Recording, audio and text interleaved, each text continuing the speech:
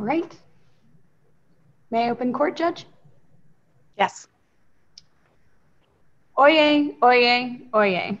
All persons having business before the Honorable, the United States Court of Appeals for the District of Columbia Circuit are admonished to draw near and give their attention, for the court is now sitting. God save the United States and this honorable court. Case number 19-1041. Ms. McClellan for the petitioners, Ms. Kidd Miller for the respondent. Good morning. So I gather the court clerk has explained to you that although Judge Garland is unable to be on the Zoom this morning, the proceedings are being fully taped.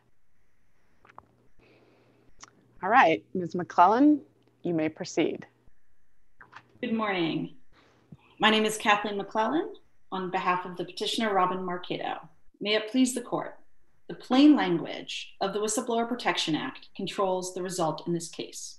Whistleblowers are often not perfect employees. Ms. Marcato was not a perfect employee.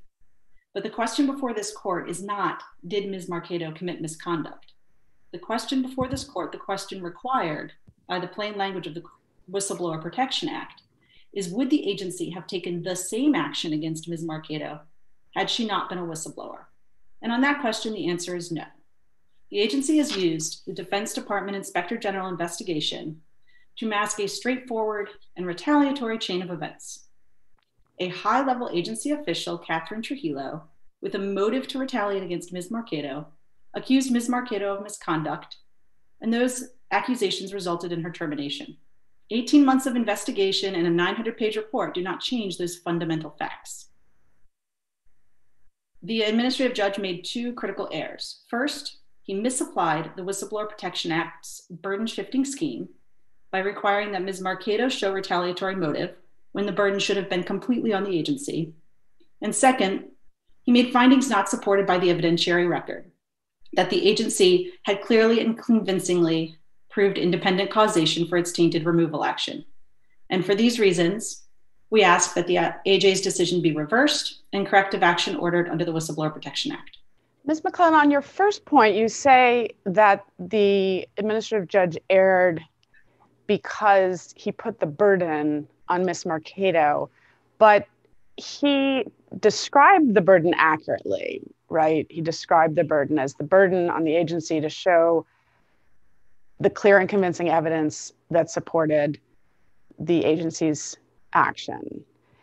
And he did require that the agency show that it would have taken the same action. And what you focus on in your brief is the part of the administrative judge's opinion where he discusses a subsidiary factor in the question about whether the agency would have taken the same action. And you argue that the administrative judge erred by looking to Ms. Marcato for evidence of motive. But the statute speaks only in terms of whether the agency would have taken the same action. And on that, the administrative judge was clear that the burden was and always was on the agency. So how is it error that he was looking to Ms. Marcato for any further evidence that would persuade him that motive was the reason? It's undisputed that Ms. Marcato proved her prima facie case, and the plain language of the statute requires no further proof from Ms. Marcato. And while I agree with Your Honor that he was looking for evidence, he ignored substantial evidence of retaliatory motive. But I think the legislative history is instructive here because requiring any additional evidence from Ms. Marcato after she made her prima facie case there's no support for that in the plain language of the statute. The burden shifts entirely. It's it's different from like a McDonnell-Douglas burden shifting framework. And Congress actually wrote contributing factor into the prima facie case to overrule case law that had required whistleblowers to demonstrate retaliatory motive. Congress thought it was unrealistic to have whistleblowers have to come forward with that proof.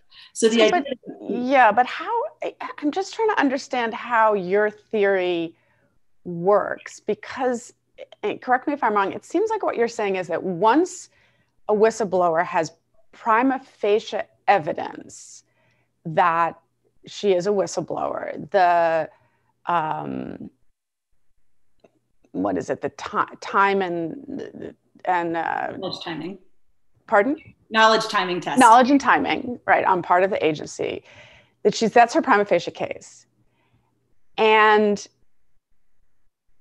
what does it look like, in your view, for the agency to disprove motive? Because one way of understanding the Carr factors is that when the agency says, look, we treat other people this way under similar circumstances, and we would have taken the same action in any event, given the nature of her disciplinary infractions, that is disproving motive.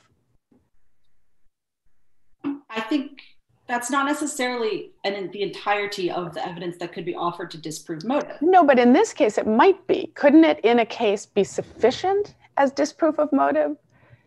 In other words, Carr is giving 3 factors, not every one of which has to be present, not every one of which has to be shown by the employer, proved or disproved by the employer to clear and convincing evidence. But if the bottom line, which is it would have taken the same action, is shown by clear and convincing evidence, isn't that under the statute and under Carr enough? If that were true, that would be enough. But that's very untrue in this case, because there was ample evidence of retaliatory motive. So for him to place the burden on Marcato to produce this evidence and then not analyze the evidence that existed amplifies how he wrongly shifted the burden, because the statute doesn't say that she has to produce any evidence of retaliatory motive. The agency has to produce evidence. And I think that there is evidence of a non-retaliatory motive that could have been produced that was not. But I think significantly in this case, there was ample evidence of a motive to retaliate on the behalf of officials involved in accusing her of misconduct. And you're talking about more or less sort of a cat's paw theory, where even if the people who made the ultimate determination were not very tied up in what Marcato describes as the retaliatory course of events, they were just putting the cherry on top of a whole series of events that was fraught with retaliation in her view, and that's what should have been looked into more in your view, or accounted for more in the AJ's decision? Well, I think it's far more direct than that, because there's longstanding board precedent that when an investigation is closely linked to a personnel action, the board should look to the beginning of the investigation. And the Deputy Inspector General testified that without the Defense Department Inspector General investigation, there would have been no removal. The deciding official in this case wasn't even at the agency at the time of the events in question. The proposing official wasn't her supervisor at the time of the events in question. They didn't witness any of the events in question. They relied entirely on this investigation. So I'm not entirely sure I follow that. When someone has a prima facie case of retaliation based on whistleblowing, the agency is disabled from doing any investigation? No, the agency is disabled from doing anything to the whistleblower that it would not do absent her whistleblowing. And here, the agency launched an investigation in part because of her whistleblowing. Well, no, they launched an investigation. The way they frame it is they launched an investigation into infractions. And then they thought, okay, well, we're not really going to be seen as neutral here because she has claimed retaliation for whistleblowing. So instead of doing it in-house, we have to send it to Defense OIG. And if the alternative is not no investigation, but the alternative is an in-house investigation, it's hard to see how the Defense OIG investigation is itself, that we would properly view that as retaliatory.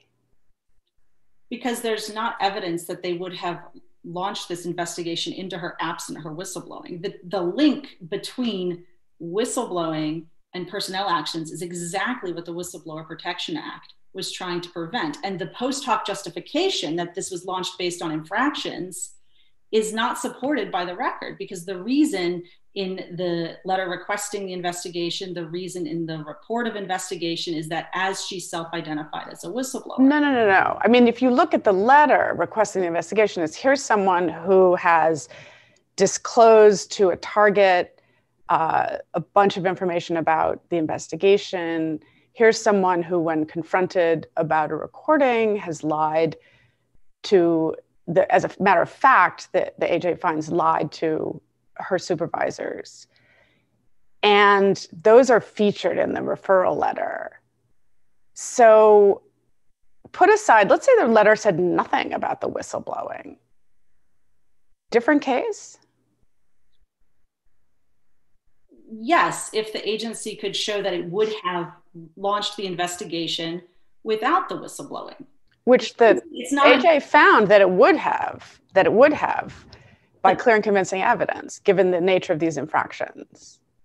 But and then there's whether referring to her as a self-described whistleblower changes everything, which I understand your theory is that it does, but the countervailing argument that the government has made is we should be commended, not criticized, for sending it off to the defense OIG.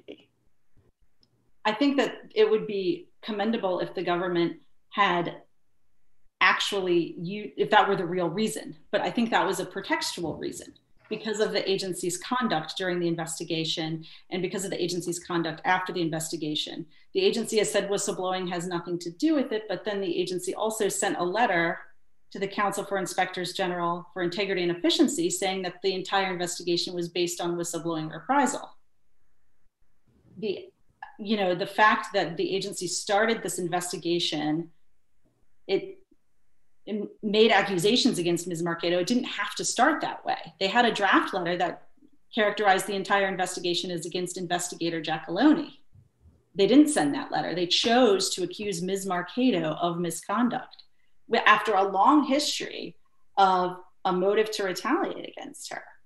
And that motive to retaliate against her was not in the AJ's opinion. So the finding that they proved by clear and convincing evidence is not supported by the record. And finally, in trying to decide what the agency would have done but for the retaliatory motive, isn't it pretty important how serious the misconduct is? That is a factor, but simply proving that the penalty of removal was reasonable for the misconduct would not be enough. But if we thought, if the IJ could reasonably think that when an official in an IG's office discloses sensitive information about a pending investigation to a target, and the IG could pretty reasonably think that that is pretty significant infraction. Perhaps, but that's not, I don't think, factually what happened here. The person who Ms. Marcato disclosed information to was not a target. She was a witness and a former employee. And the name of the target that the agency has claimed is law enforcement sensitive was not marked law enforcement sensitive, and in fact appears unredacted in the proposed removal letter. So the agency has characterized it as very serious. Do you think the DOD IG had a retaliatory motive? I think that the DOD OIG used the letter from the accusations from Ms. Trujillo as the basis. Did they have I understand your theory that that investigation was caused by something that was improperly motivated, and therefore it's fruit of a poisonous tree and we just have to ignore it. But the DOD investigators aren't alleged to have had a bad motive, right? And they found that there was serious misconduct. And we can use that finding in when you run the clock backwards and ask yourself what would have happened at the beginning of this process, but for the improper motive, could take into account that a neutral party investigated and found that the misconduct was substantial. I don't think the fact that the Defense Department investigation was independent means that it was not pretextual and retaliatory. And that's because the motive behind the referral carries over? Yes, and their evidence. And only because the motive behind the referral carries over. I think also because of the agency's conduct during the investigation, including misrepresenting what the investigation was about and trying to avoid investigation of whistleblower retaliation. And that's once Congress expressed concern that Ms. Marcato was being retaliated against, the agency said, well, we've referred the letter that, from Mr. Lawson that accused her of retaliation. We referred that to the Council for Inspectors General, and they said, okay, and then they referred it to DOD. And USAID OIG omitted in those communications to Congress that they had actually told SIGI that DOD OIG was investigating reprisal, when that was simply never the case. And I think that that's evidence that the post hoc justifications that we see for the investigation are different from the real motive, which is right there in the letter, which is that as she self-identified as a whistleblower. And so why would her whistleblowing be necessary in referring her for an outside investigation if there's a causal link between— To explain why state is asking DOD to do its investigations. Right. And I don't think the plain language of the Whistleblower Protection Act allows for that, because the question is, would they have taken the same action? Proving the charges and the nexus and the penalty is not enough. They have to show that they would have acted in the same way. But I think the question then is the same way doing an investigation or doing an investigation, farmed out to Defense OIG? And I guess the question is there any harm to her that the investigation was done by Defense OIG rather than by USAID OIG? If it's the referral that you're characterizing as retaliatory, it's just hard to see that any harm flows from that, as distinct from saying doing an investigation of these infractions at all. And if that's the question, then it gets back to Judge Katsas's point, which is, in light of someone's whistleblowing, when there's also evidence of a serious breach of investigative confidentiality, the agency's hands are tied and no investigation by anybody is supposed to take place. That's the difficulty. I think the reason that the referral to the Defense Inspector General is so significant in this case is because the agency has said that it would not have fired her but for that investigation.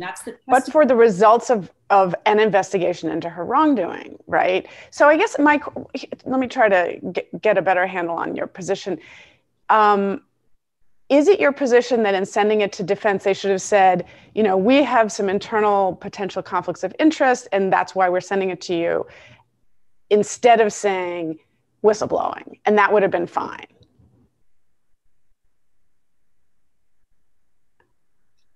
I think that the agency, if they wanted to discipline Ms. Marcato, should have treated her the same as non-whistleblowers. Well, we get that at the high level of generality, but if they have somebody who's violating a serious, investigative confidentiality policy, likely, we have reason to believe they would also have investigated that person without any whistleblowing. So, and then there's elsewhere you suggest that, what they should have done is included the whistleblowing reprisal issue in the referral to Defense OIG. Is that your position? No, that's not. Okay. It's not that they should have included that. It's that their conduct in trying to exclude it demonstrates the pretextual nature, and not just exclude the whistleblowing retaliation from the Defense Inspector General investigation, but mischaracterizing it as based on a complaint from Ms. Marcato of reprisal. That's at odds with the whole purpose. The investigation was a complaint from Trujillo about Ms. Marcato. She was the target. So for them to tell SIGI, the Defense IG is already investigating a complaint of reprisal from Marcato, you should just forward this on over there. That is a manipulative way of avoiding anybody looking at the retaliation issue. They cannot. I think if the charge was looking so retaliatory, or if the conduct was looking so retaliatory and so potentially retaliatory that they had to refer it to an outside investigation to give it sort of the veneer of legitimacy, I think that's exactly what the plain language of the statute's trying to prevent, that whistleblowing is in one lane and personnel actions are in the other. And if they stay that way, then agencies should be able to clearly and convincingly demonstrate that. And here they did not stay that way, they're linked. And that's why the AJ's decision is unsupported by the evidence. I see that my time has expired, but I'm happy. We'll give you a couple minutes for rebuttal. Thank you. Thank you. Good morning, Ms. Kidmiller. You may proceed. Good morning. May it please the court. I'd like to start at the same place that Ms. Marcato began, and that is with the plain language of the statute. Under 5 U.S.C. 1221 E2, corrective action cannot be ordered if there's a finding, if the agency demonstrates by clear and convincing evidence that it would have taken the same personnel action, here removal, in the absence of such disclosure. The administrative judge found that here, and that finding is supported by substantial evidence. Ms. Marcato's theory depends on the idea that not only Mr. Ross, the initial supervisor, but also DOD, OIG, and then later the proposing and deciding officials who she herself describes as not even having been involved in the original disclosures or misconduct, that all of them were somehow influenced by others who may have had a retaliatory intent. This isn't just a cat's paw theory, it's more like a whole litter of cats where each has its paw on the next one in the chain. The administrative judge fully considered motive of the different officials involved in the removal decision at pages 724 and 725 of his decision. And the DOD Office of Inspector General portion is extremely important in this case. The administrative judge found, and I quote, no information in the record and no evidence in the record of animus or any retaliatory motive on the part of DOD. But Ms. Kidmiller, the AJ doesn't deal with what seems like potentially the most arguably potent evidence of retaliation, which was by acting Inspector General Mike Carroll back in 2012.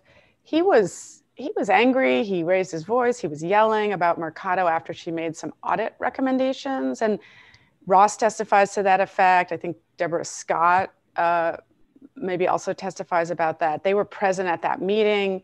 They're the ultimate people acting on this. And, you know, it was some time before, but my understanding is that Marcato's theory is that, you know, this kind of reaction to her whistleblowing was really what put her in the doghouse, just to mix some pet metaphors here, cat's paw in the doghouse.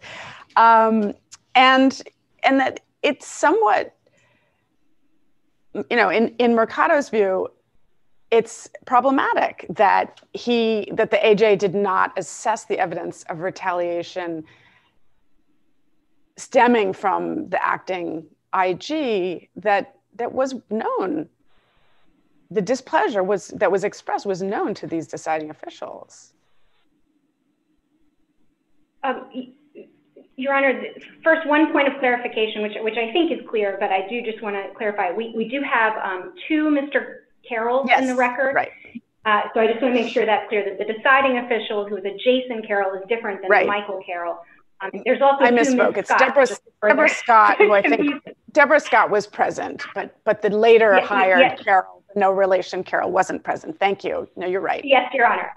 I believe that you were clear on that from the question. I just wanted to, I myself was confused about that when I first got the case. So I think the important point here is that Michael Carroll had left the agency before the misconduct that was at issue in this case.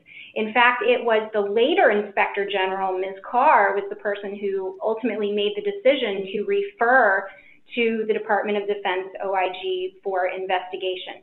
Right, so and Marcato's view, sorry to interrupt, just to sort of feed into that. Marcato's view is Trujillo was very much a protege of the first Mr. Carroll, and she remains in the agency and she remains a mover behind the discipline that ends up resulting in the firing, which is why I use the cat's paw formulation, because, I think Marcato's stronger case is, sure, Carroll the first wasn't the one who pulled the trigger, but he worked closely with Trujillo. She helped to build the record and react and respond to the infractions.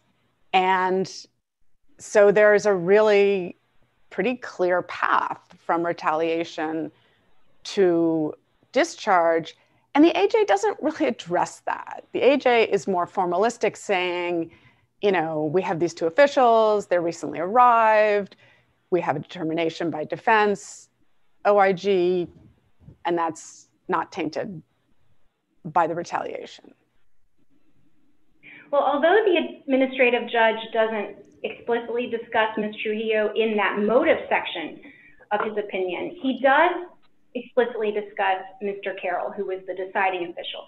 And the evidence presented to the administrative judge demonstrated that Ms. Trujillo had retired some 9 months before the decision to remove Ms. Marcato. Now, as Ms. Marcato points out, Ms. Trujillo was still working as a re-employed annuitant at the time, but the record showed that she was at her home working from Texas, and she was working in the audit division. This is all explained in a declaration that Ms. Trujillo submitted to the administrative judge at page 369 of the record. So she wasn't in the management department anymore, which is where Mr. Carroll and Ms. Marcato worked. She was in a different department, a different geographic location, working part-time on much lower level projects as the need arose. So in the context of all of that evidence, that the people whom Ms. Marcato accused of having motive to retaliate had by and large all left the agency. And if you look at page 725 of the administrative judge's decision, he focuses on some testimony from Ms. Marcato. And although he broadly cites just testimony of the appellant, I think the corresponding site here is pages 631 and 632 of the record. And in that part of her testimony, Ms. Marcato was explaining that even she did not believe that Ms. Scott and Mr. Carroll, the deciding official, were themselves motivated to retaliate against her. Rather, she thought they were, quote, influenced by this senior management who was at that point largely gone from the agency. And the administrative judge explicitly found Mr. Carroll's credibility on this issue to outweigh the appellant's, whose answers appear to have been speculative. So, could the administrative judge have perhaps written us something more fulsome here and said it more explicitly? Sure, but the Court of Appeals does not review the writing of the administrative judge. So the point is to make sure that he did the correct analysis. And this analysis on page 75 shows that he did fully consider the motive evidence and focused appropriately on that deciding official who made the decision that is also the focus of the plain language of the statute, the removal. Well, let's talk go ahead, Judge Katsas. Sorry. Can I ask about a different aspect of the judge's reasoning, which is, it seems a little bit internally inconsistent to the extent that when he was assessing the prima facie case, he said there's some circumstantial evidence of retaliation under this, time knowledge test. And then when he comes to the defense and asks himself whether the agency would have made the same decision, and obviously those questions are related, he's looking at the extent of the misconduct against the extent of the retaliation. At that point, he says the appellant failed to show the agency's actions were motivated by retaliation. Seems like those two statements are inconsistent. If the second one were true, there would be no prima facie case in the first place. How do we reconcile those? Well, there's no inconsistency there at all. The under the prima facie case and the knowledge timing test, and this is discussed at page 721 of the administrative judge's decision. The point is, as the test implies, is purely the knowledge that Ms. Marcato had made whistleblower disclosures. So at page 721, we see the administrative judge referencing the fact that Mr. Carroll learned about several of Ms. Marcato's disclosures, that Ms. Scott had actual knowledge of the appellant's whistleblower disclosures, and of course the DOD OIG investigation acknowledged that she was a whistleblower. Right, but it's not knowledge for its own sake. It's knowledge as evidence that the decision, at least in part, was motivated by a bad motive. I disagree that the contributing factor element has anything to do with motive. It's that the decision makers had knowledge. Sorry, I'm using motive as shorthand for a retaliatory intent. Well, and I'm not trying to make a wording point, but a broader point that that making the prima facie case of a contributing factor is a relatively low bar. And in this case, where Ms. Marcato herself would often inform her supervisors that she considered herself to be a whistleblower, they knew of that status. I understand that, and it would be perfectly, in my view, it would be perfectly reasonable on this record for the judge to have said, there's some evidence, there's enough to clear the relatively low bar of the prima facie case, and then I have to assess the defense. Would the agency have done the same thing? And there's substantial evidence of serious misconduct, and the retaliatory evidence is relatively attenuated and circumstantial, and therefore I find by clear and convincing evidence they would have done the same thing. But he didn't quite say that. He said there was no evidence at the defense stage. He said she failed to prove the agency's actions were motivated by retaliation. Well, so that the administrative judge made that statement specifically with regarding the second CAR factor. But before launching into those CAR factors, and just as a quick point of background here, the Federal Circuit and several other circuits at this point have now adopted these same CAR factors. This court described those CAR factors in a 2005 decision, Cazzola, as a gloss on the statutory requirements of 1221. So it's not necessary that the agency even present evidence on all three CAR factors, but they are a helpful tool for the court the administrative judge and this court in turn to analyze whether the agency would have taken the same action. So the administrative judge very clearly found before analyzing the individual factors that the agency showed by clear and convincing evidence it would have removed during the absence of disclosure, and made that same finding again at the end of his analysis.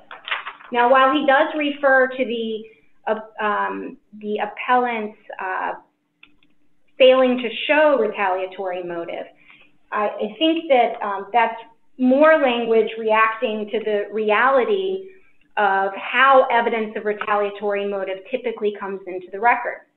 The agency's trying to prove a negative. No, I understand, and you're sort of answering the burden shifting point, but I'm not sure. I guess I'm just not sure it's internally consistent. But so on the burden shifting point,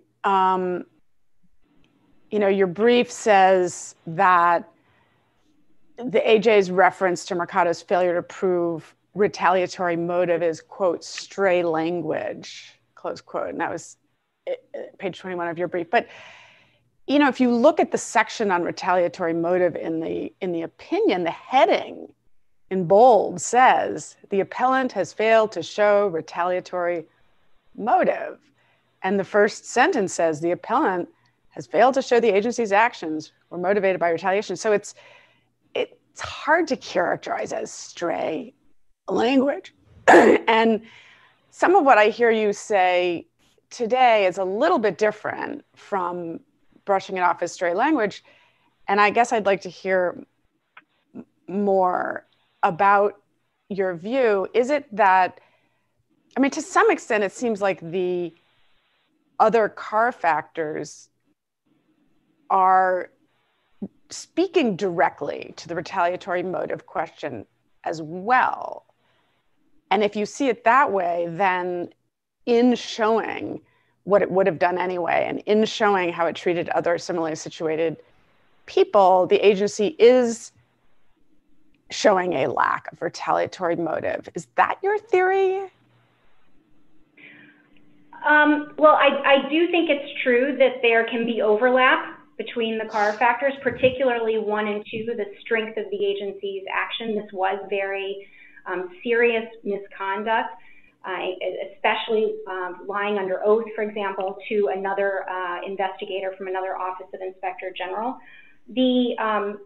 The administrative judge's language here has to be read in context, of course.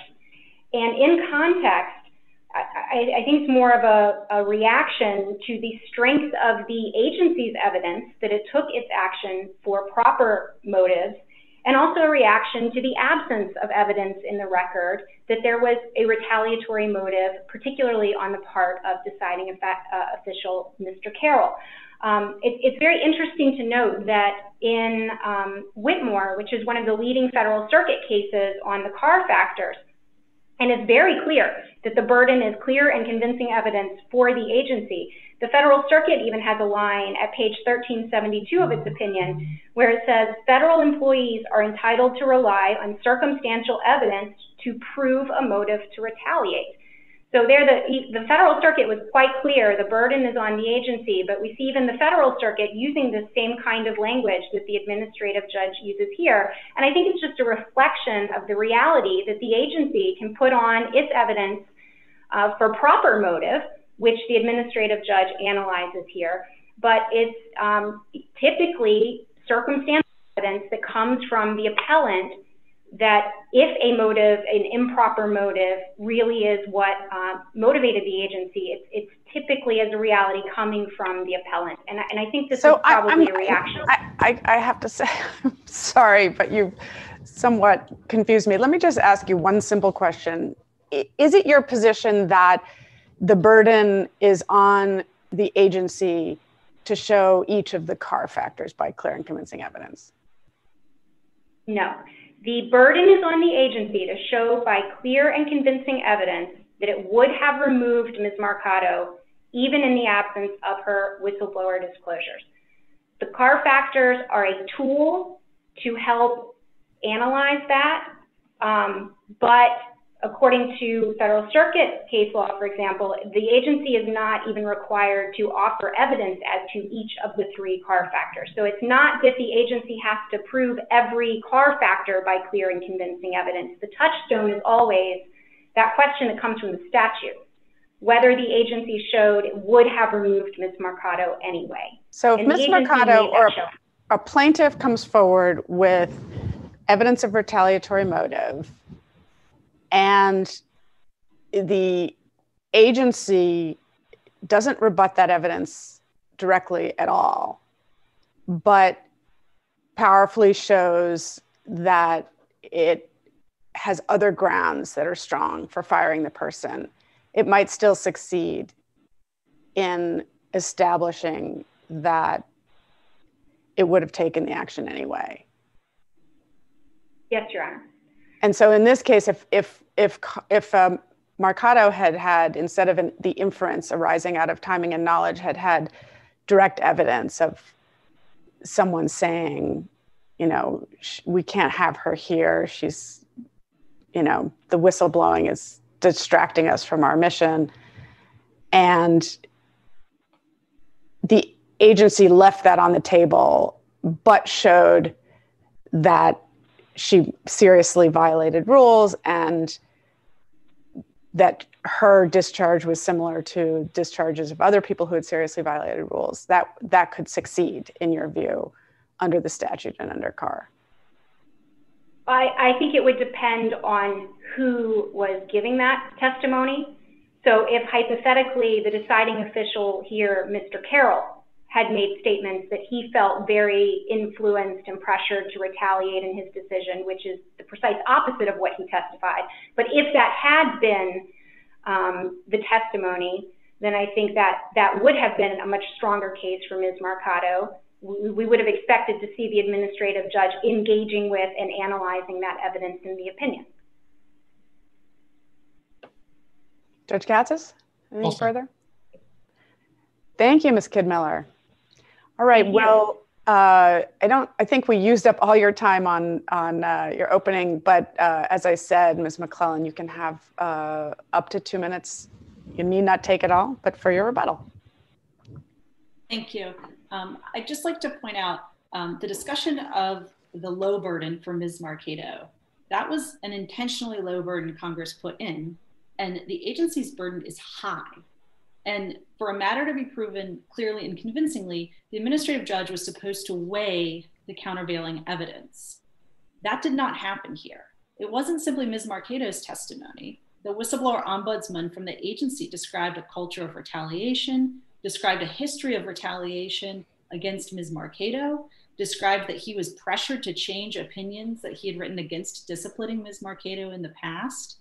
And so, and that is likewise with Mr. Ross, who's the supervisor. The AJ writes it as though Mr. Ross, initiated this action, when in fact he testified that he was pressured by Ms. Trujillo, that he felt she was unduly pressuring him, that he felt she had a retaliatory motive, and that he himself was retaliated against for not going along with it.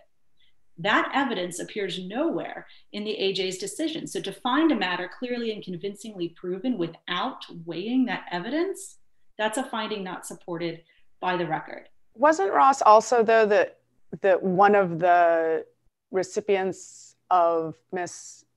Marcato's false statements, and he does support the agency that, in fact, she lied directly to Trujillo and to Ross?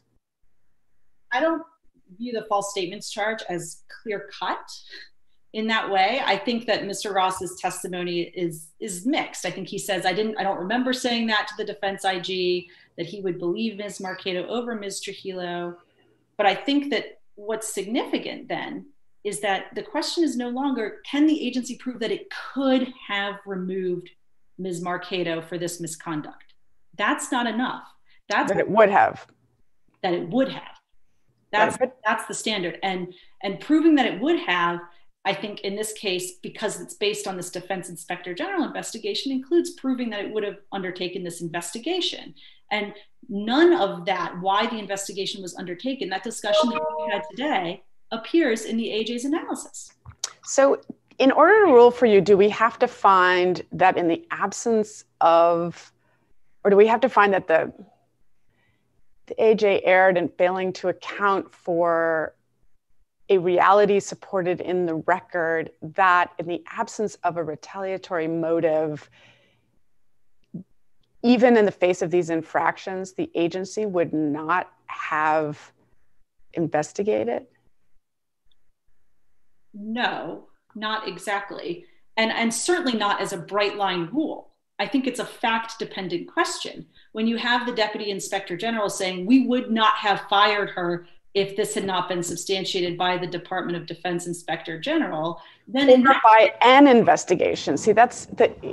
I don't, Your Honor, I think he says, had there been no substantiated findings out of the Defense Inspector General investigation, that's because that's who did it. But if you accept that it was a matter of course that somebody would have investigated it, then the fact that it may have hinged on her self-identification as a whistleblower, that it went to defense, it feels like it carries more than, it bears more weight than it can to say that referral was somehow retaliatory because it referenced whistleblowing, and therefore what we should compare it to is a no investigation baseline as opposed to an in-house investigation baseline, or an investigation by them that mentioned some generic conflict of interest rather than whistleblowing? Well, I think it hinges on the agency has not shown that it would have taken the defense inspector general without. It's the agency's burden to show that they would have done this. Yeah. And there's a dearth of evidence that the agency's justifications aren't supported by the written record. And so it's not so much that you have to find that that they're not allowed to investigate, certainly not, but there's no evidence of what needed to be proved. Ms. Marcato submitted the email, they had it. They said it was self-evident. There's no evidence of why her whistleblowing is even a relevant inclusion in a letter accusing her of misconduct. And I think that those facts evince the pretextual nature, and then combined with the AJ's failure to reckon with them. Judge Katsas, do you have any more questions? No, sir. All right. Thank you both very much. The case is submitted.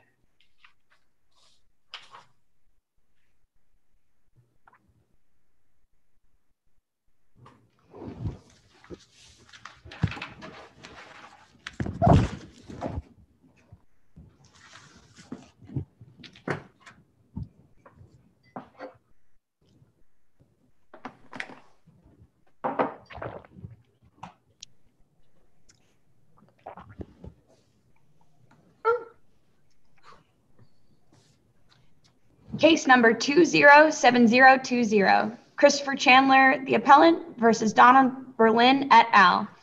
Mr. Oliveri for the appellants, Ms. Dean for the appellees. Good morning. Mr. Oliveri, you may proceed. Good morning, Your Honors, and may it please the court. My name is Joe Oliveri, and I represent the plaintiff appellant Christopher Chandler in this case. Your Honors, at the most basic level, this appeal arises from the district court's improper weighing of evidence on summary judgment that denied Mr. Chandler his day in court to rebut false, defamatory, and highly damaging accusations made against him.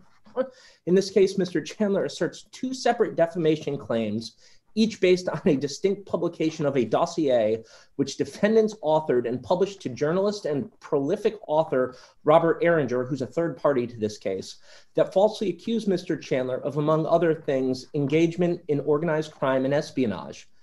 The appeal presents a simple and straightforward question with regard to each of those two claims. Mr. Chandler's first claim arises from the 2017 republication by Mr. Erringer to the British media of the dossier that defendants authored and previously published only to him. The question before this court is whether the district court erred in granting summary judgment based on its holding as a matter of law that it was not reasonably foreseeable to defendants that Mr. Erringer, who paid defendants to author and publish this defamatory dossier about Mr. Chandler, who essentially hired defendants to produce an opposition research report on Mr. Chandler, might subsequently share the allegations or repeat the allegations in that dossier. The court absolutely erred in that holding, both because it fundamentally misconstrued the law governing the foreseeability analysis, and also separately because it failed to consider and to credit on summary judgment evidence that courts have repeatedly held make republication of a libel reasonably foreseeable.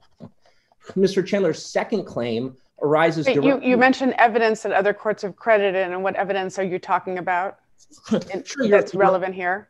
Yes, Your Honor. So the district court, in its opinion, did not consider the fact that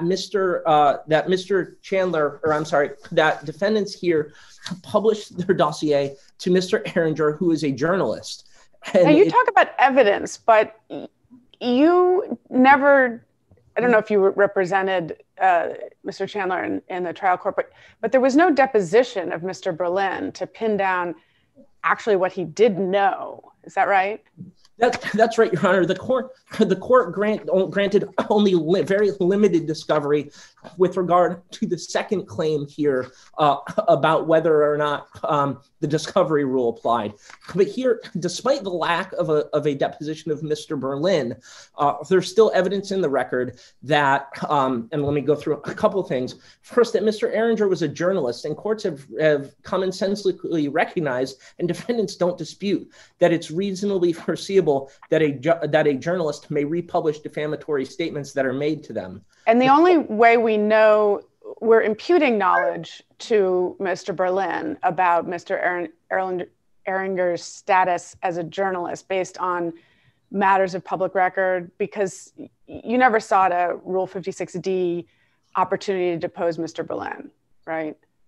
It's correct that that Mr. Chandler below did not seek to depose Mr. Berlin, but there is still evidence both in the public record and also if you look at the statements of material facts submitted in conjunction with the summary judgment motion, in Mr. Chandler's counter statement of material facts, he stated that Mr. Berlin and defendants did in fact know that Mr. Ehringer was a journalist, and defendants never objected to or disputed that fact on summary judgment.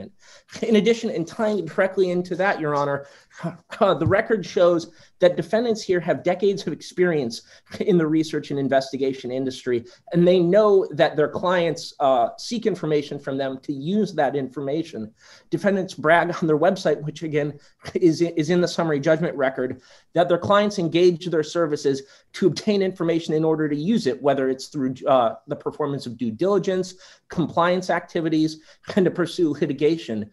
And it's reasonably foreseeable that clients using that information would necessarily share it.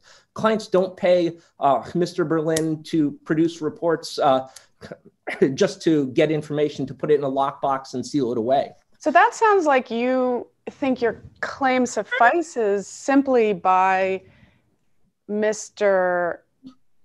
Ehringer having shared the information with the prince. Why isn't that the beginning and end of your claim? Well, I think that's exactly right as well, that there's the republication to the prince as well. In addition to a republication to the British media years later.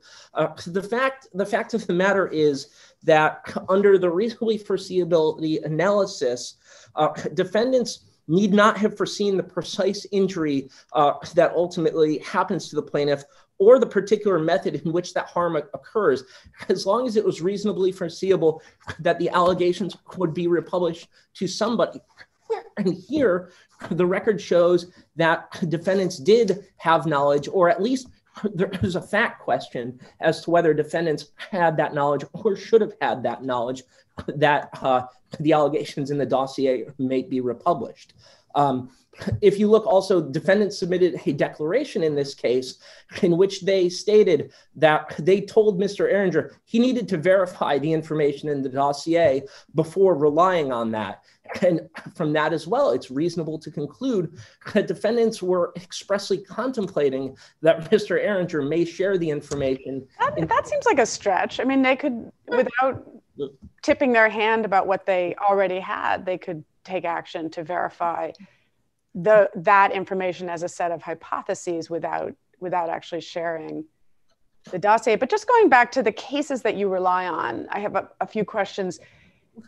It's striking how long the time is here between Berlin giving the dossier to Ehringer and the British press getting it. Do you have any cases that support that long time lapse? I think your only case is the Cosby case, which is there anything else that supports a long time lag like that? Sure, two points, Your Honor. Just very quickly, the first thing you mentioned about whether Ehringer could verify the information without sharing it, that's absolutely true. It's a fact question that was resolved on summary judgment here. More directly to your more recent question there, with regard to the timing, I want to first emphasize that the key question here is whether it was foreseeable to the defendants that the libel might be republished. Foreseeability is measured at the time of the defendant's wrongdoing, not in hindsight. The district court here, as Your Honor recognized in her question, said that the most important reason for holding republication unforeseeable was that passage of 14 years. But future events cannot make foreseeability at an earlier date any more or less likely. To Your Honor's subsidiary question about the case law, there's the Green v. Cosby case, which found republication foreseeable after about 9 or 10 years. And I also, point to somewhat relatedly in Fitzgerald, which was a defamation adjacent case. There was a much claim was brought many years later.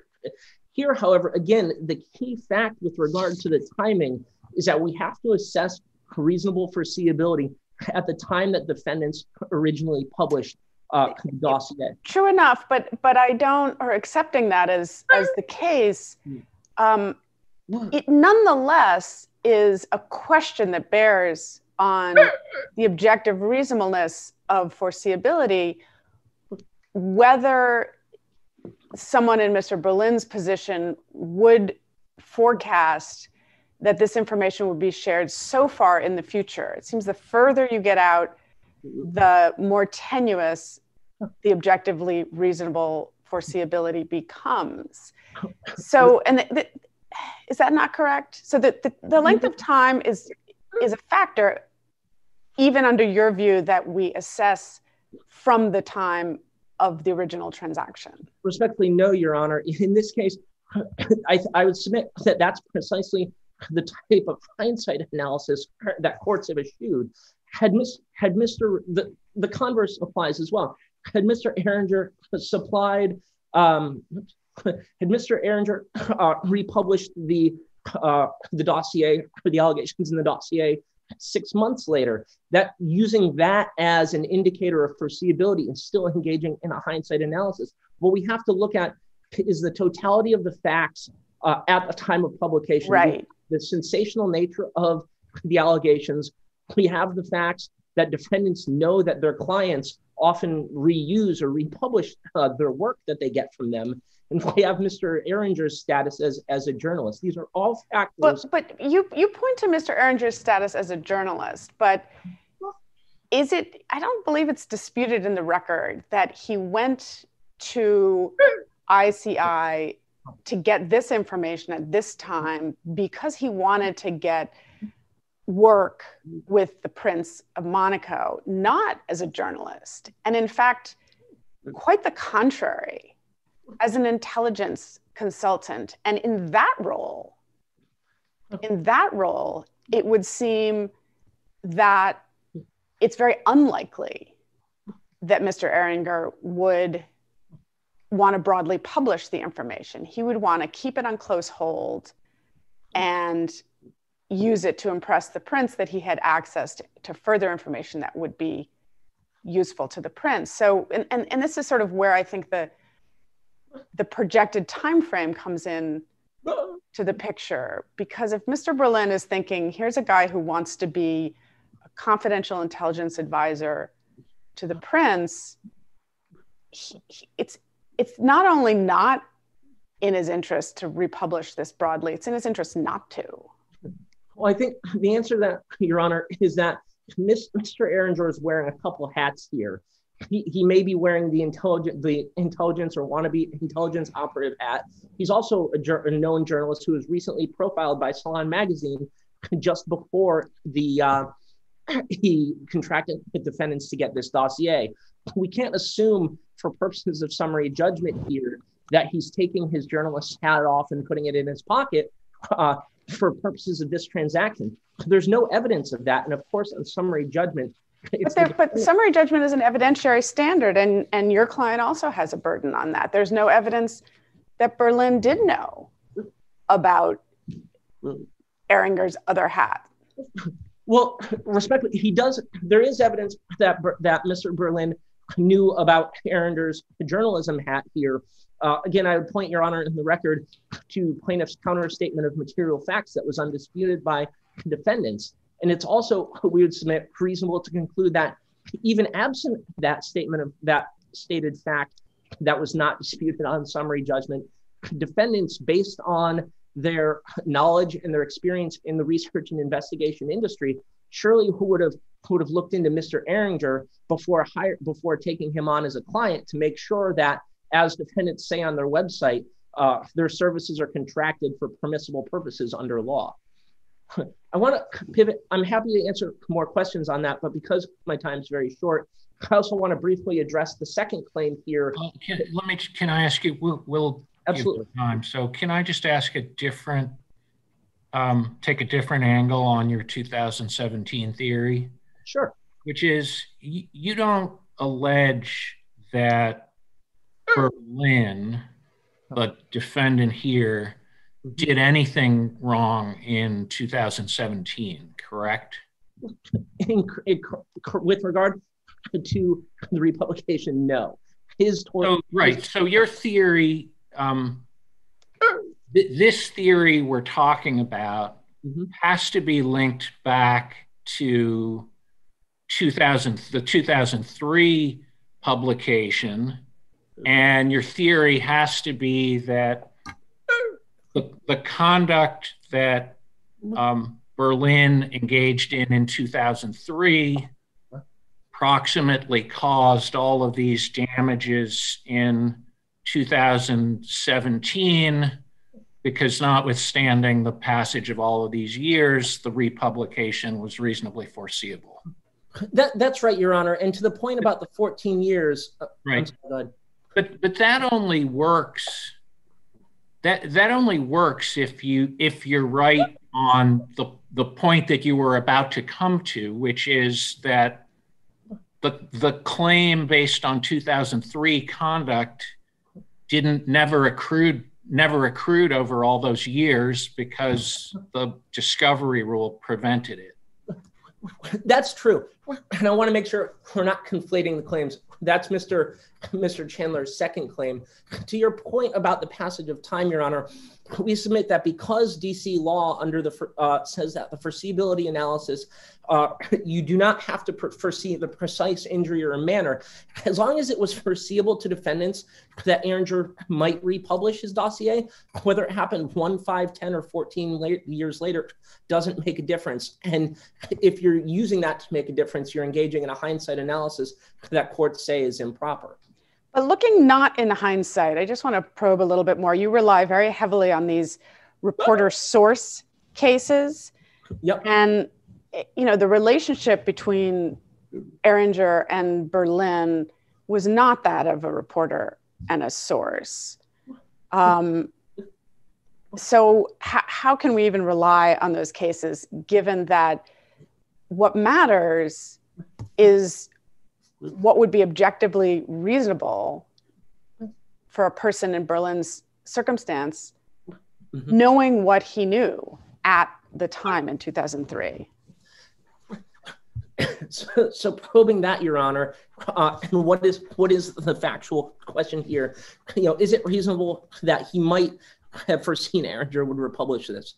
He knew that Erringer was a journalist who still, you know, again, I would submit it would be unreasonable to expect that a known journalist and prolific author would suddenly take off his journalist hat. Yes, he engaged defendants to get this information, whether it's, you know, as a source or as a paid source of information. Mr. Erringer defendants need not know to what end he was being engaged. They were being engaged to provide this information. Just that they know that this guy Erringer, you know, is looking for dirt, is known to be a journalist, is getting sensational allegations here. There's, I would submit, at least a fact question here, whether it was reasonably foreseeable that he may republish these allegations in the future. The district court held that no reasonable juror could find it reasonably foreseeable, and that's where we submit there's error. Ultimately, at the end of the day, Mr. Chandler may win or may lose, but it's not an issue that should have been decided here on summary judgment based on the mix of evidence in the record. How is it is it your position that all Chandler needs to prove is that some future republication is foreseeable, not this time, place, manner? Yes. What's your best authority for that broader standard that the foreseeability could be pretty wide open? I'm putting this false information out in the world. I lack assurances that it's never going to leak out and harm this person, and therefore it's a ticking time bomb forever? Is that the position? I think you have to look at the confluence of facts here. In terms of case law, I would direct your honors to DC v. Perez, the DC Court of Appeals, 1997, Psychiatric Institute of Washington, also the DC Court of Appeals, which cited this court's decision in Kendall from some years earlier. That governs the foreseeability analysis here. With regard to your honor's ticking time bomb scenario, I think you have to look at the facts. So this isn't a case where a defendant told, say, someone in his employ some information where it would be very reasonable to expect that a confidence would be kept. Here, you're providing information to a third party, who you know is a journalist. You know that you're providing explosive allegations that people have a tendency to repeat, and you know that you are being hired and paid to provide essentially oppo research on Mr. Chandler, and people pay money to get information like that, to use it, to share it. And it's reasonable that, based on all the totality of the facts here, that Mr. Berlin could have foreseen reasonably that at some point this information may have been republished. Now, your cases, your DC versus Perez and your Psychiatric Institute of Washington cases, those are not defamation or libel cases. Those are other kinds of tort cases. Do you? I mean, I don't know whether it's because of the First Amendment overtones, but it doesn't seem that the courts have been as generous with foreseeability where we're talking about information. Well, Your Honor, I think there's a lack of case law out there because the facts here are admittedly pretty unique. It's not every day that someone hires a private investigator to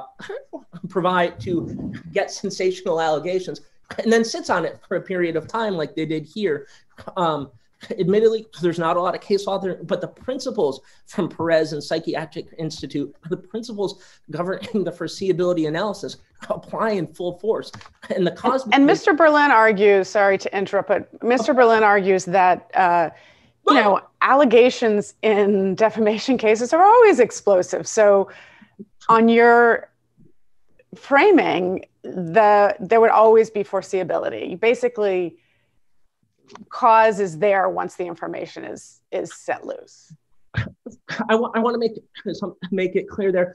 So defamatory statements, as Mr. Berlin explains in his brief, are always discreditable statements. They're always statements that are going to hurt someone in their reputation. That said, there are degrees there, and there is a huge difference between explosive allegations of Russian espionage, of organized crime and massive money laundering schemes versus the statement that John Smith stole an apple from his teacher. So all of those are discreditable statements, but certainly the allegations of espionage that are also newsworthy, explosive allegations are of a different order of magnitude than those other discreditable statements. So the exception doesn't swallow the rule here. We haven't really talked about the tolling issue that much separately, but on the one hand, you're willing to attribute a lot of information that was public to Mr. Berlin, but it seems less so when it comes to imputing knowledge to put Mr. Chandler on inquiry notice. Why isn't it the case, as the district court held, that Ehringer's various republications, 2009, 15, 16, were enough to cause a reasonably diligent target of these, as you say, defamatory and extraordinary statements to make inquiry and find out what their putative source was? Your Honor's question presents two related issues. One, the inquiry notice point, whether the 2009 lawsuit or 2014 book put Mr. Chandler on inquiry notice, and then if he were on inquiry notice, whether through the exercise of reasonable diligence he would have discovered defendant's publication of the dossier. Taking those in turn, Your Honor, if we look at the 2009 lawsuit, the district court said and defendants, the only reason they argued that put Mr. Chandler on inquiry notice is because it said that Erringer investigated Mr. Chandler and has documents on that matter. Well, the complaint itself does not mention defendants, doesn't mention the dossier, doesn't mention Erringer working with anyone at all. And in fact, Erringer claims complete credit for that investigation of Mr. Chandler. He says Erringer intensively investigated it. There's no reason to suspect that even if Mr. Erringer has documents, they would reveal defendant's dossier or defendant. How about the later ones where Chandler is on record sort of taking a pass, like, I'm going to just weather these. I'm not going to find out more. These are foolish. Yeah, and that goes to the book and the blog post, which again, don't mention defendants, don't mention the dossier. Mr. Chandler perhaps could have decided to sue Mr. Erringer there. However, he chose not to, which is his right. And as this court recognized in its Liberty Lobby decision, Mr. Erringer previously has been a source of scurrilous allegations. So it may well have been Mr. Chandler decided not to sue Mr. Erringer because he didn't want to lend credibility to Mr. Erringer's outlandish claims. I'm not sure whether it makes a difference legally, but I'm just curious why that changes in 2017. If Erringer is still the source of the information that's going to the MPs and to the British press, why does it seem more, why would Mr. Chandler change his mind then? I don't think legally it makes a difference, and I hesitate to speculate on the record here, Your Honors. But I think it would be reasonable that come 2017, when Mr. Erringer republishes this dossier or the allegations in the dossier to the British media, and it creates a firestorm where British Parliament was investigating Mr. Chandler. They ultimately found he was an innocent man, of course. But at that point, it wasn't just some book self-published on Mr. Erringer's website. It was false allegations that are gaining traction, and it compelled Mr. Chandler to step up at that point. I don't want to leave unanswered Your Honor's second question about the reasonable diligence. If he were on inquiry notice, which again, I don't think, I would submit that the lawsuit and the book do not put Mr. Chandler on inquiry notice. But even if it did, the court's only holding on this point in defendant's argument was that if Mr. Chandler had sued Mr. Erringer, he would have discovered the dossier. There's two faults with that. First, that the district court's holding goes against settled law, saying that reasonable diligence does not require a person to commence a lawsuit in order to procure discovery of unknown facts. Defendants don't dispute any of that. And I think the one case that defendants cite is holding otherwise. The Bryn case says that with some evidence of wrongdoing. So, i.e., the defendant already knows his cause of action, and you're in a Chappelle situation, which is unlike that here. Secondly, though, even if Mr. Chandler had sued Mr. Erringer, there's no guarantee that he would have obtained discovery, and that discovery would have shown defendant's connection to the dossier. He would have had to have overcome a motion to dismiss. Erringer would have actually had to have participated in the lawsuit, and Erringer would have still needed to have docs linking the defendants. That's all speculative, as defendants point out in their brief, and I think that's exactly the point. We just don't know. And the court held as a matter of law that Mr. Chandler would have found all of those facts. I know my time's expired. I don't want to belabor the point and take up the court's time. Happy to answer any other questions that Your Honors would have, though. Judge Katsas? Okay. All right, even though we've consumed your time with questions, we will give you 2 minutes for rebuttal after Mr. Dean has had an opportunity to argue. Good morning, Mr. Dean. You may proceed when ready.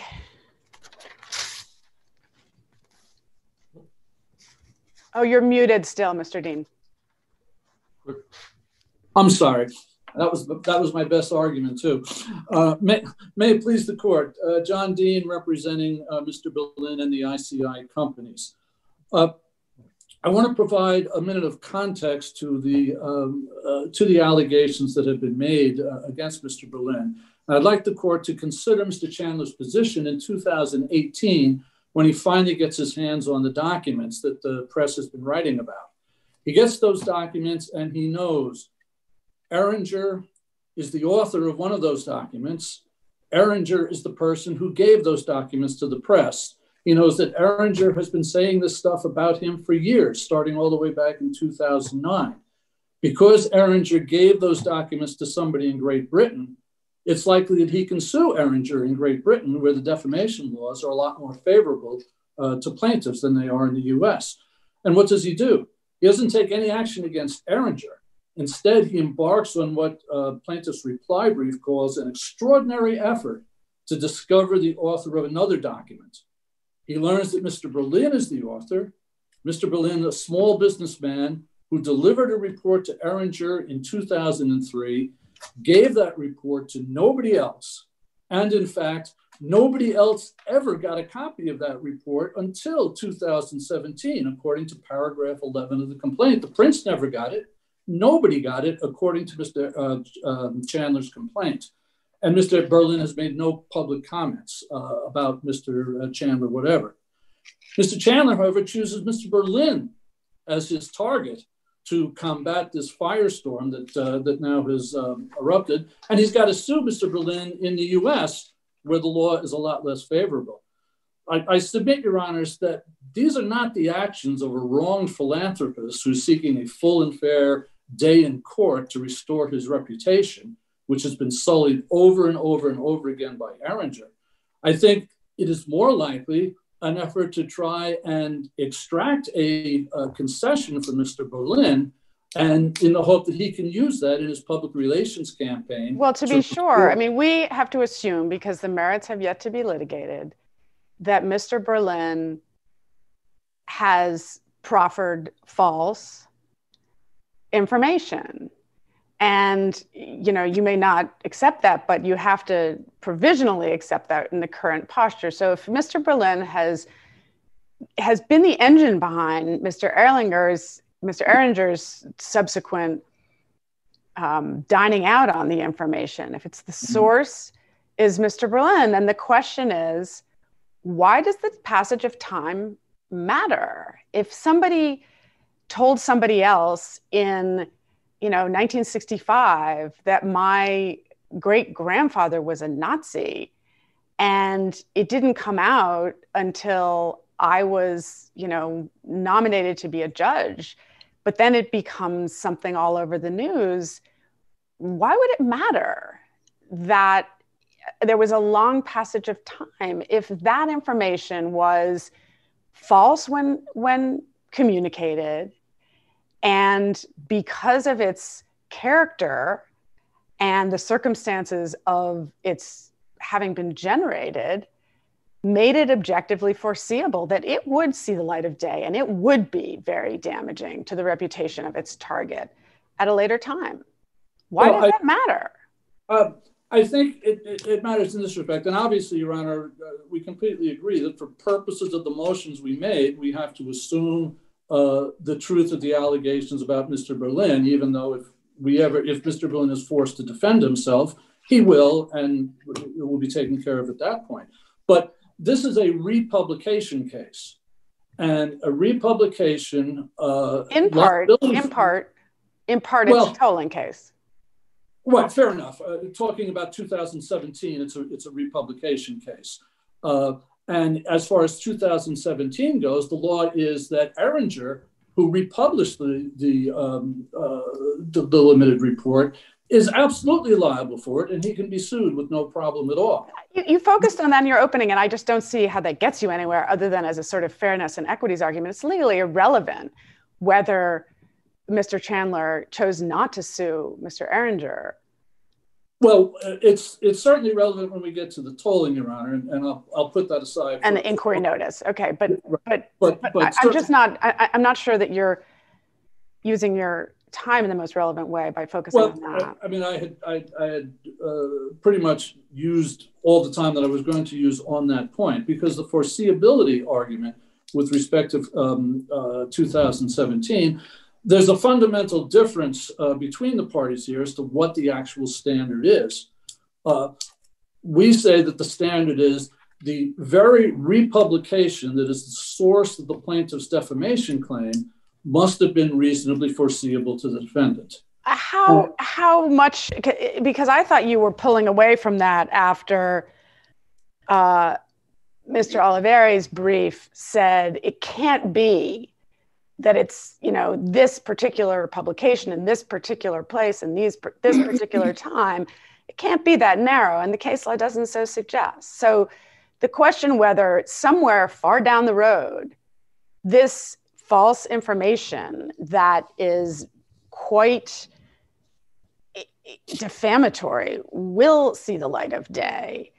It's relevant that it's far down the road, but does it have to be, in Britain as of the time of the Brexit controversy? Oh, no, absolutely not. If you have... You said the very republication at issue would have to be foreseen. Would have to be reasonably foreseeable, but reasonably is an important qualifier in that, and we certainly don't dispute that at all. In other words, the question is, looking in 2003, and we don't deny that 2003 is the time when you look at this, looking in 2003, can you envision circumstances in which this report will be republished? And sure, we don't expect him to sit down there and say, yes, in Britain in 2017, there'll be something called Brexit, and ask him, do you foresee that? The answer is obviously going to be no. But the point is this, the case law all says that the republication must be reasonably foreseeable. Mr. Chandler's position is, if there's any, it's the ticking time bomb position. If any republication at all is foreseeable, then any republication is foreseeable. And that can't be the law. Because why not? Because number one, the cases don't say so. The cases say the very republication. No, they don't. Well, Operagos. What's your best case for the very republication? Well, all the cases, I'd say Operagos, Ingber, and Tavlerius. Tavlerius says such republication. Ingber and Operagos say the repetition or the republication, and the restatement says that as well. And that definite article means something. What it means is, what are the circumstances? Let me say this so there's no confusion here. In their reply brief, the standard that they offer from Psychiatric Institute of Washington is you don't have to foresee the precise injury, but what you do have to look at is the possibility of harm clear to the ordinary prudent eye? And we'll take that. We don't have a problem with that as a standard. So what's the question? The reasonable foreseeability question that we see is this. Was in 2003, was it clear to the ordinary prudent eye that this report, given to one person and one person only, marked confidential, would somehow not be published by Ehringer as a journalist, but be given by Ehringer as a source to the press years later in a foreign country, in a country that has no relationship whatsoever to the events that are described in that report.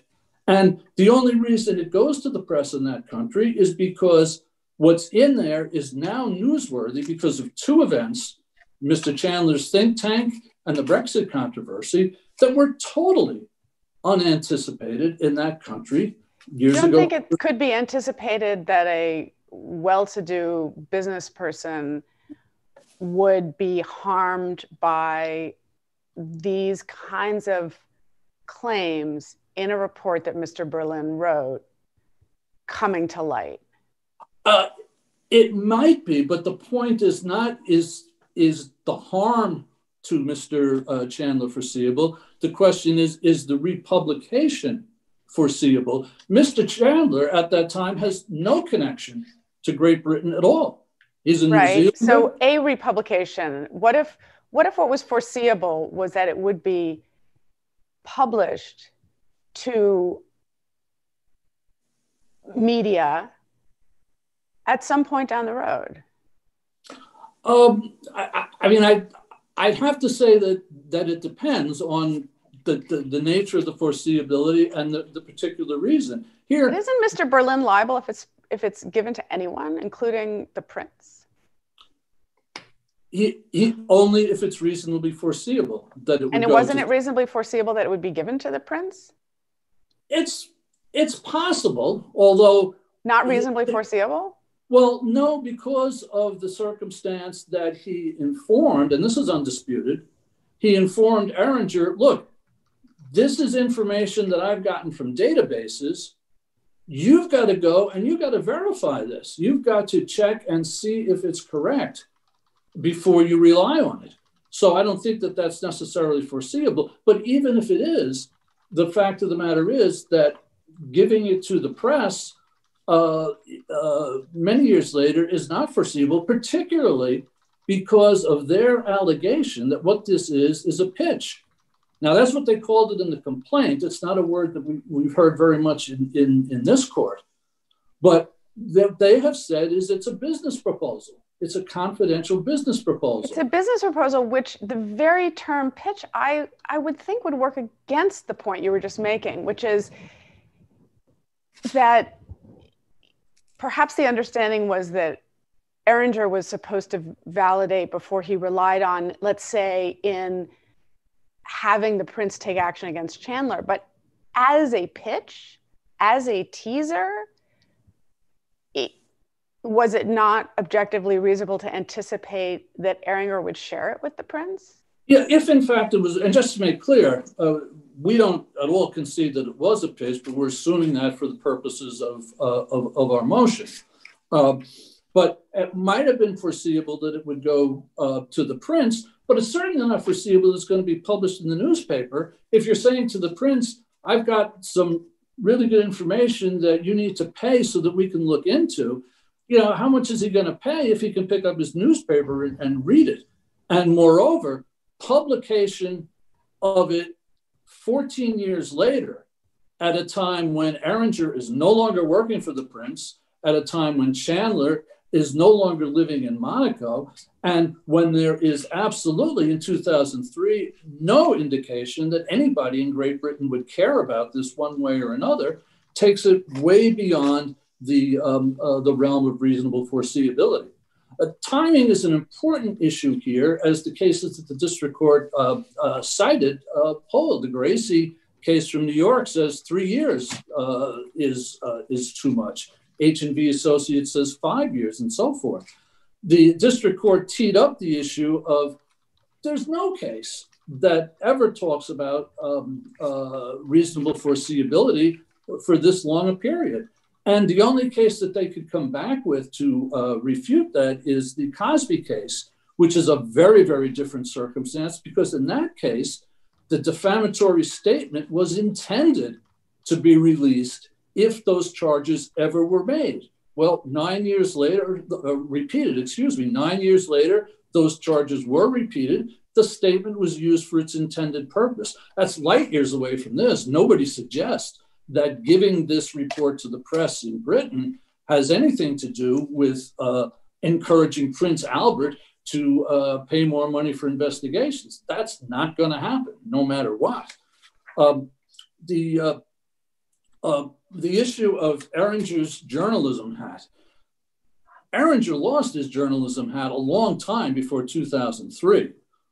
All of the information that they talk about, and by the way, their counterstatement of material facts, Rule 7 of the district court's rules says, we as the movement put forth a statement of material facts, and anything that they don't refute is admitted. There's nothing at all about a counterstatement of material facts and no obligation under the rules for us to respond to those facts. But putting that aside for the moment, Erringer's hat was off in the 1980s sometime. The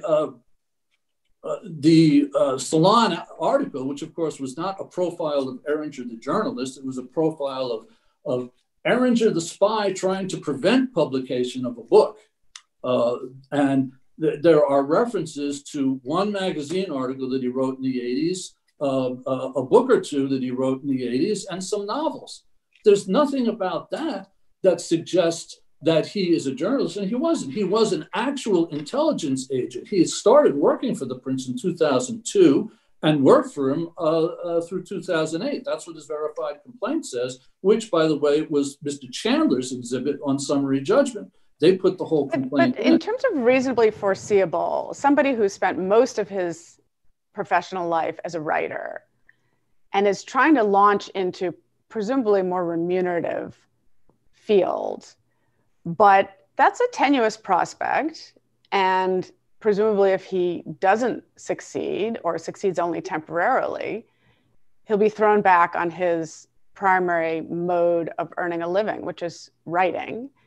And isn't it foreseeable that he would then repurpose anything that might get broad public attention once that hat is, just to take your formulation, once he's wearing his journalism hat again? Well, and then so the time lag might well be foreseeable in that state of affairs, and that he would use that information when and if he could to his advantage. I have two responses, Your Honor. One is I would dispute the premise that Erringer spent most of his life as a journalist. If you look back in 2003, Erringer had worked for 10 years for the FBI doing counterintelligence, according to his book, which again is Mr. Chandler's exhibit on summary judgment. All of the journalism references, and they are pretty sparse, refer to the 80s. And the early 80s, at that, he wrote a book or two in 1980. He had been a novelist. He did some work. So it might be helpful to focus a little bit on the tolling argument. It seems like your argument for inquiry notice turns on references to we and to documents. I'm not sure I follow that, given that if Erringer is having people, stake out Sovereign Plaza or go down to the police station to get records, that could be a we. It doesn't suggest that there's any other kind of, center of power out there, nor does the existence of documents suggest anything other than perhaps public record documents. So am I wrong that your position depends critically on those references to we and to documents alerting Mr. Chandler to the possibility of another actor? It depends. For the Chappelle case, if we proceed under the Chappelle case, the primary reference that we depend upon is the reference to documents. If we proceed under Fitzgerald, we don't need that at all. But as to Chappelle, what he says is, I have documents to support my charges. Well, documents obviously don't create themselves. Somebody had to create those documents. Once Erringer says he has the documents, that imposes a duty to investigate. Diamond v. Davis says you have a duty to investigate your affairs. And sure, Erringer says I have documents.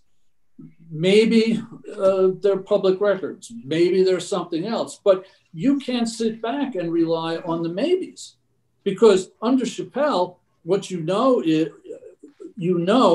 that there are documents supporting Erringer's charges. Somebody created them. You have a cause of action against that somebody, and you got to find out who that somebody is. It's a duty to investigate. You can't just sit back and say, maybe this, maybe that, maybe the other thing. It's a duty to investigate and to show that had he investigated, he would have found out. That's correct. That's correct. And for that, Chappelle and Fitzgerald both say, in the very narrow circumstance, what we're dealing with here, which is, you have a cause of action against one person. How does your knowledge of that cause of action against defendant number one influence your cause of action against defendant number two? And in that narrow circumstance, both Chappelle and Fitzgerald say, you've got to file the lawsuit. The cases that they rely on, Baskin and Locke, are both from other jurisdictions, and moreover, they are not defendant number one versus defendant number two cases. Judge Katsas, do you have any other questions? I just have one about how the two parts of the case fit together. So assume that the republication was reasonably foreseeable, which is unfavorable to you. Right. But also assume, which is favorable to you, that Chandler was on inquiry notice as to Berlin's conduct in 2003. Mm-hmm. Do you get an outright dismissal on those two assumptions or not? I think we might. I guess the hesitancy that I would have is, I mean, the republication rule does say that if there's a reasonably foreseeable republication, you're liable for it. The complication here, I guess, is that he had an opportunity earlier on to sue for it, and he forfeited that opportunity. He forfeited that opportunity by not doing so. And or could have had an opportunity had he investigated promptly. Had he investigated, yes, I guess he forfeited the opportunity to investigate, and therefore the statute of limitations ran. What I'm struggling with, I guess, Judge Katsas, is I'm not sure, just in the real world, how it would work out if he had sued earlier and the statute of limitations had run, after this whole case, then we're finished. If someone then just went and republished it again, I'm not sure how those two would interact. The reason I ask is there are some cases that seem to say the republication rule is a principle of damages. And there are other cases that seem to say that the mere republication by a different party doesn't create a new cause of action. Yeah, I think the Geraci case in New York certainly seems to suggest that. I think that, and it may be that New York in certain instances doesn't follow every jot and tittle of the restatement. I think under the restatement, I think it's a principle of substantive law. That is, you are liable for a republication if that republication was reasonably foreseeable. My understanding of it is that it's at least in the District of Columbia, which follows the restatement, that's a principle of substantive law and not a principle of damages. Okay. All right. Thank you, Mr. Dean. Mr. Olivieri, we have told you we would gift you back 2 minutes for rebuttal. Thank you, Your Honor. To begin where Judge Katsas left off, it would not be a full dismissal under DC law, which follows the restatement as stated by this court in Jankovic. A republication is a new publication which gives rise to a new cause of action. So I thought Jankovic said exactly the opposite, which is that it's not a cause of action. Your Honor, my understanding is that Jankovic and the Forte case all harken back to the restatement where it says each communication of even the same defamatory matter, whether by the same defamer or someone else, gives rise to a separate and distinct publication, which causes separate harm.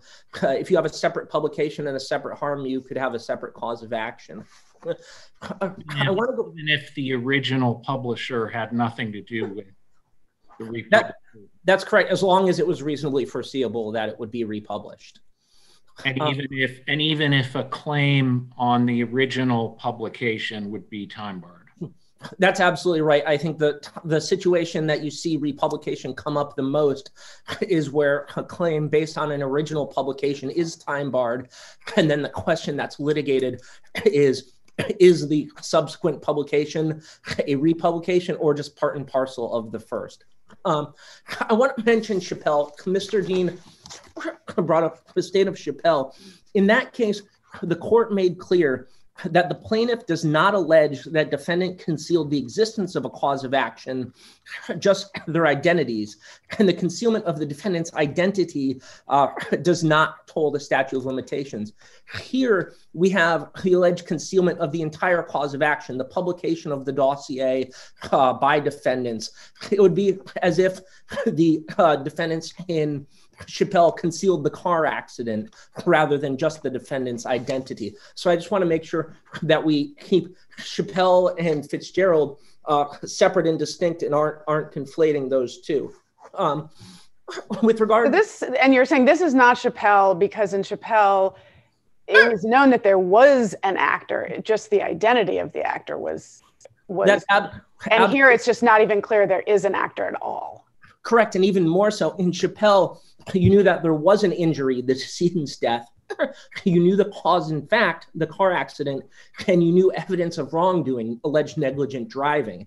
You just didn't know the name of the driver. Here, Mr. Chandler did not know of the publication of the dossier, the cause and fact of his injury, which was harm to reputation, or defendant's role in that, which is evidence of wrongdoing. So now, what about Mr. Dean's effort to analogize this to Fitzgerald in the sense of like an employer-employee relationship versus a contractor-contractee relationship? How really different is that? Why shouldn't we assimilate this to the military subordinates in Fitzgerald rather than the White House Independent Power Center? Sure. Two reasons. One, in those cases, there was also the people who were responsible for the same harm. And even the district court acknowledged here, we're looking at two different harms, the harm from the original publication and then the harm from the subsequent publication. But even more so, there's no evidence here that defendants and Erringer had any relationship whatsoever. In fact, defendants disclaim that. They say in their declaration, the only work that they worked on together is that defendants contracted with, or Erringer contracted with defendants to publish or to put together this dossier. There's no ongoing relationship. They weren't members of the same group or same organization or same industry. You're looking at people analogizing to the Air Force and the White House defendant. On the other hand, the only commonality that Mr. Erringer and defendant had was that they both conspired essentially to, or both caused tortious harm to Mr. Chandler. And the court in Fitzgerald and this court also in Hobson and Richards said that's not enough. Otherwise, if simply being joint tortfeasors or causing tortious harm to the same person were enough, then the Fitzgerald's claim would have accrued against the White House defendants. I'm a little curious, Mr. Olivieri. This is circling back to something we talked about earlier. You seem to see the disclaimer of the veracity of the information in the ICI report as beneficial to you because it suggests, in your view, that the report would be shared with others in the course of verifying it. And you heard my question before, which was implying that no, you don't need to show the basis of your hypothesis in the course of verifying. In fact, it's often more effective not to. And I'm not sure why Mr. Dean hasn't relied on it more, but if I give information, and maybe this is just a merits question, but if I give information to someone and say, I heard this, it may be completely false, but you know, here it is, you may want to follow up. How could I possibly be liable for defamation arising from that information? Well, two things, Your Honor. First, I think you're exactly right. This is a merits question. This is a fact question. Which way does this disclaimer cut? I think it's reasonable. I certainly think my position is reasonable. Maybe Mr. Dean's position is as well. But that becomes a question for the fact finder. And second, I think your second question about liability would go to the specifics of the republication. If it were a situation where, or even if it were a situation where someone said, I heard this, I think this might be true, it may not. I think there's a closer call there than when someone republishes the material as fact to the British media. But there, that goes to the merits of the defamation claim, not the question of whether publication is reasonably foreseeable. There's an obvious publication element satisfaction there. The question becomes, is it defamatory as a matter of law? Was it published with the right element of fault? And those are just merits questions. And one last point, if I may, very quickly. Very quickly. The question of we and our investigation could very well have referred to Mr. Erringer and Prince Albert, our investigation, or Mr. Erringer and his self-described Monaco intelligence service. Certainly those are reasonable constructions, and I would submit even more reasonable, even though that's not the standard, than defendant's involvement here. Or it seems to me even more effective for you, his administrative assistant or his research. That's absolutely aides. true. That's absolutely as true as well, Judge Pillard. And I thank you for your time there. Thank you both. The case is submitted. Thank you, Your Honors. This honorable court is now adjourned until Thursday, December 10th, 2020 at 9:30 a.m.